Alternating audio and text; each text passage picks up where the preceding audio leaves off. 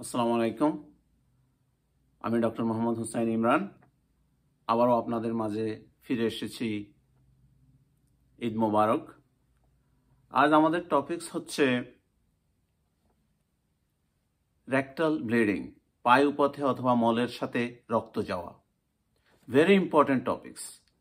অনেকে আমরা এটাকে ইগনোর করে থাকি, অনেকে আবার খুব সিরিয়াসলি নিয়ে থাকি। সো যেটা আমি এখন আলোকপাত করব সেটা হচ্ছে দুই ধরনের হয় রেকটাল, পায়ুপথে ব্লাড যাওয়া, মলের সাথে ব্লাড যাওয়া। একটা হতে পারে ডার্ক ব্লাড, আরেকটা হতে পারে ব্রাইট রেড ব্লাড। এখন আপনাকে জানতে হবে যে ডার্ক ব্লাড কখন হবে। ডার্ক ব্লাড হচ্ছে যখন ব্লাডটা উপরের অংশ থেকে আসে, কারণ অনেক রাস্তা পাড়ে দিয়ে আসতে হবে, যার কারণে এটা আস্তে আস্তে আস্তে আস্তে এটার ব্রাইটনেসটা চলে যায়, কালার চেঞ্জ হয়ে যায়। যদি কারো পেপটিক আলসার হয়, স্টোমাকের মধ্যে যদি কোনো আলসারেশন হয়, মোস্ট অফ দ্য বাংলাদেশিদের আমরা যে খাবার খাই স্পাইসি ফুড, তাতে করে আমাদের গ্যাস্ট্রিক আলসার হওয়ার সম্ভাবনা খুব বেশি, এবং ওর কারণেই আমাদের স্টুলটা ডার্ক হতে পারে। তো আরও কিছু কিছু কারণে আমাদের স্টুল ডার্ক হতে পারে, সেটা আমাদের মাথায় রাখতে হবে। অনেকে আয়রন ট্যাবলেট খায়, আয়রন ট্যাবলেট খেলে কিন্তু স্টুল ডার্ক হবে। অনেকে শাকসবজি খায় অনেক বেশি, যেমন স্পিনাচ খায় অনেকে, তাদের স্পিনাচ খেলে হতে পারে। তারপরে অনেকে ব্লুবেরি লাইক করে, অনেকে ব্লুবেরি খায়, চকলেট খায়।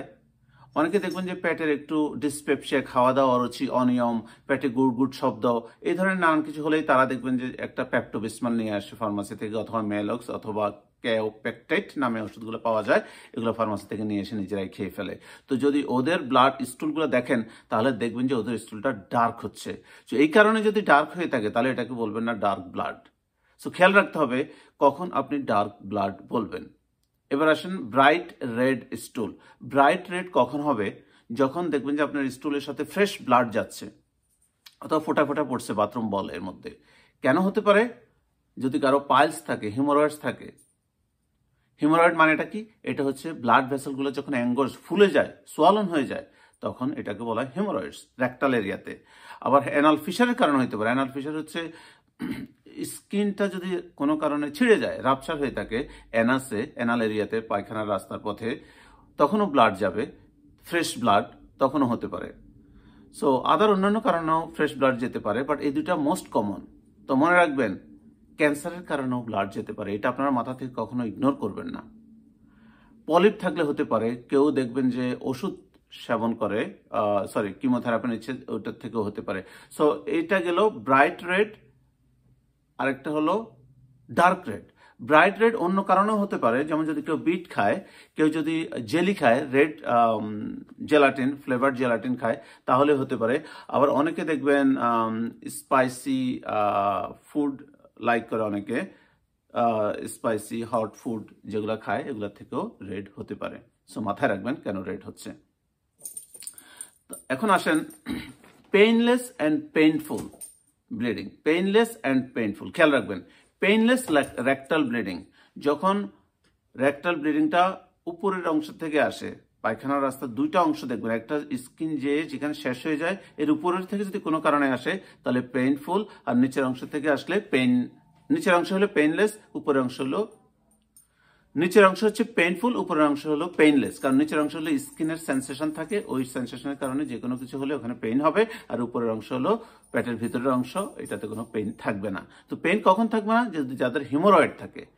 হিমোরয়েডস কি? এটা এক ধরনের পাইলস। এটাকে তিনটা মাংসপিণ্ড থাকে আমাদের পায়খানার রাস্তার পথে।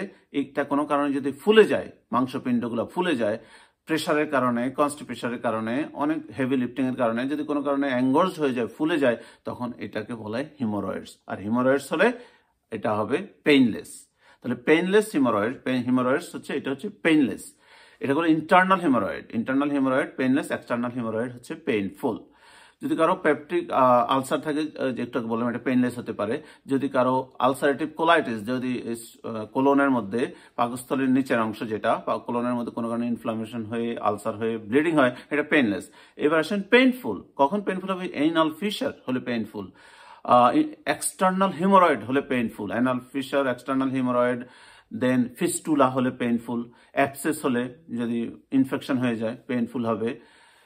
ক্যান্সার কিন্তু আবার পেইনলেস হয়, পেইনফুল হতে পারে। সো ডিপেন্ড করে কোন ধরনের ক্যান্সার। মনে রাখবেন, যদি আপনার ব্লাড যায় পায়খানার রাস্তা দিয়া, আপনি কখনো ভুলবেন না এটা ক্যান্সার কিনা ইভালুয়েট করার জন্য। প্রতি 100 জনের মধ্যে অ্যাটলিস্ট 3 থেকে 6 জন মানুষ ক্যান্সার হতে পারে। এটা আমি হতে পারি, আপনিও হতে পারেন। সুতরাং যদি কোনো ব্লাড যায়, মনে রাখবেন এটাকে কোনো রকমই অবহেলা করা উচিত না, ইগনোর করা উচিত না। আর যদি আপনার 50 হয়ে থাকে, মাস্ট আপনি কোলোনোস্কোপির জন্য গ্যাস্ট্রোএন্টারোলজিস্ট অথবা জিআই স্পেশালিস্ট, স্টোমাক ডাক্তারের কাছে সাথে দেখা করবেন, যোগাযোগ করবেন। আর 40 থেকে 50 যদি হয়ে থাকে এবং ব্লাড যায় পায়খানার রাস্তা দিয়ে, যদি ফ্যামিলি হিস্ট্রি ক্যান্সার থাকে, অবশ্যই আপনি আপনার ইভ্যালুয়েট করবেন ক্যান্সার আছে কিনা। তো ক্যান্সার স্ক্রিনিং করার পরে আপনি তারপরে অন্যদিকে আসবেন। ফার্স্ট চেষ্টা করবেন ক্যান্সার স্ক্রিনিং করার জন্য। যদি আমার এটা হয়ে যায়, সেটা আমিও 100% মধ্যে পড়ে যাব। আপনার হয়ে গেলে আপনিও 100% মধ্যে পড়ে যাবেন। সুতরাং যে 3 to 6% আছে, এটা আপনি যে কেউ হতে পারেন। সেজন্য এটা ফার্স্ট এক্সক্লুড করবেন, দেন প্রসিড করেন। ওকে, দেন আসেন হিমোরয়েড। হিমোরয়েডটা কয় ধরনের হতে পারে? হিমোরয়েডটা 4 ধরনের। খেয়াল রাখবেন, ইন্টারনাল হিমোরয়েড অ্যান্ড এক্সটার্নাল হিমোরয়েড। ইন্টারনাল হিমোরয়েডের মধ্যে একটা হলো, রুগী এসে বলবে আমার ব্লাড যাচ্ছে, আমার রক্ত যাচ্ছে পায়খানার সাথে, একটু ডিসকমফোর্ট ফিল হচ্ছে, মনে হচ্ছে কিছু একটা জিনিস ওখানে আসছে।